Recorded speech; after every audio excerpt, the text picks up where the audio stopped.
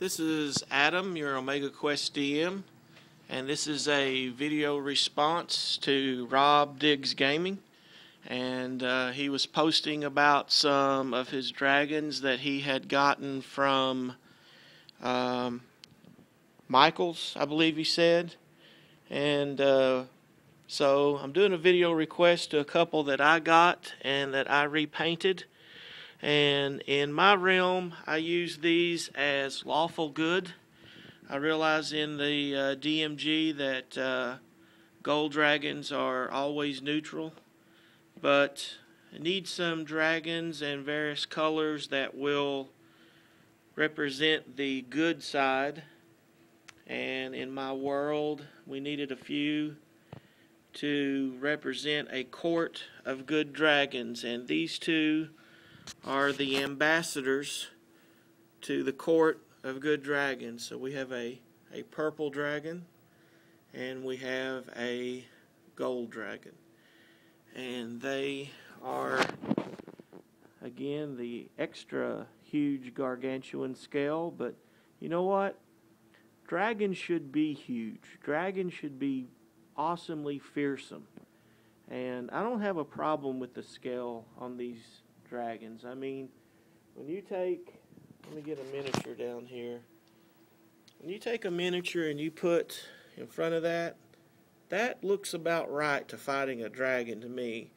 And especially when you're going to put an entire party, you know, in there, 4 or 5 people fighting. I think that looks about right. So I really am not too upset about the scale.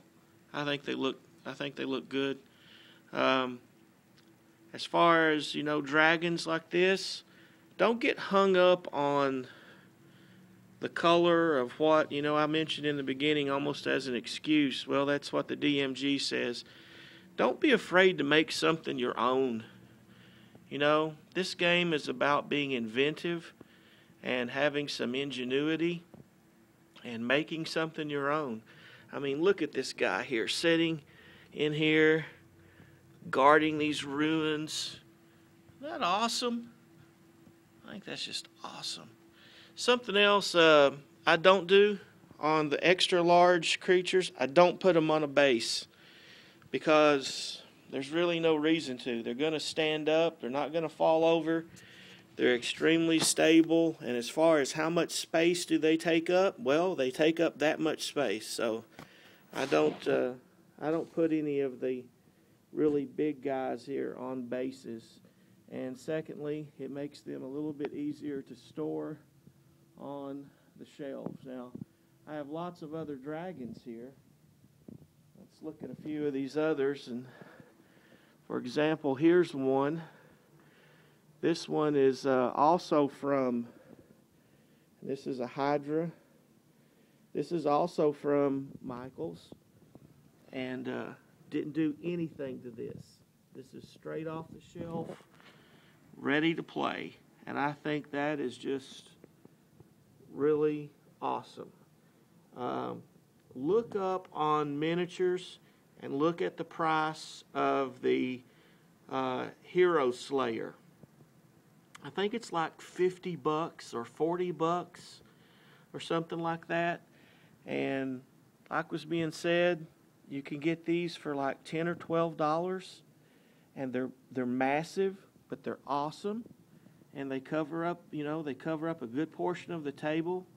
So there's another one. I've got several other dragons. Here's the Chimera here. This is also from Michaels, just straight off. I even left the tag thing on because I thought that looked pretty cool. One of these days I'm going to paint that gold or something, and I'm going to use that for like a chain to bind him with. But I thought that was pretty cool. Straight off the shelf, nothing redone to it.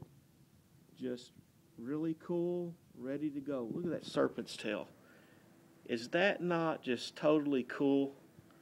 Now tell me that your party wouldn't fear coming into contact with that. Oh yeah. So, not your standard beast, I realize, but again, like we're talking about, a lot of fun.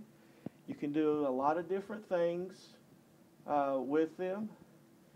Something else here that, since we're talking about strange miniatures and stuff, don't be afraid to step out into other minis from other games.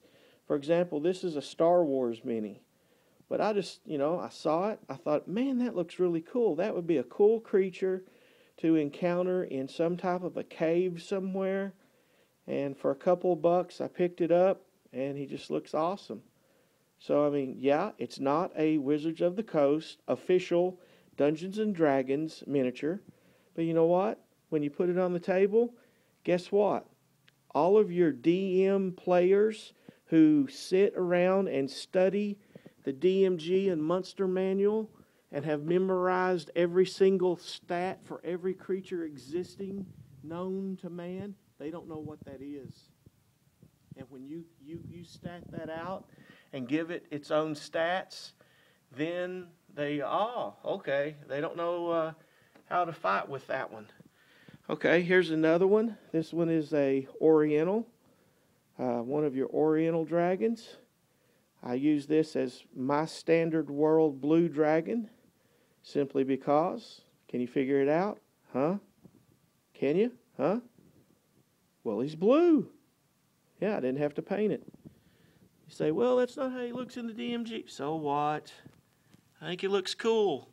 As long as he looks cool to you, and you put him on the table, and you're running the stats for that guy, hey, he's your creature, man. Do with him whatever you want to. I think he looks pretty cool myself. Here's some others that are pretty awesome. Now, these are from HeroScape, and what's cool about these is these have the riders already built on them. HeroScape. You can actually get these pretty cheap. These are like $3.99. These are not very expensive. Under $5. And you can order these off of eBay. And got the riders on them. These death dragons. Tell me this isn't great flying around over a necromancer's tower. Or preceding that big graveyard encounter. Best thing about those is they're affordable. You can get a couple of those. Also, the big Mage Knight dragon there. Here is a Michael's red dragon. Not the most impressive one, but decent. Usable as a red dragon. Here again, some more HeroScapes. But what I did with these is I took some Mage Knight characters and glued those on and made these guys dragon riders. So those are some just simple reworks by putting some riders on top. So I thought those were pretty cool. But there's some of the stuff that I've gotten from Michaels. This is a video response to Rob Loves Gaming, and so I just thought I'd give a quick shout out to him. I've been enjoying his videos and catching up on some of the stuff that he's been doing. So I think it's time for the Viking army to cross the road and attack the dragons. Let's roll some dice and see what happens. Ah!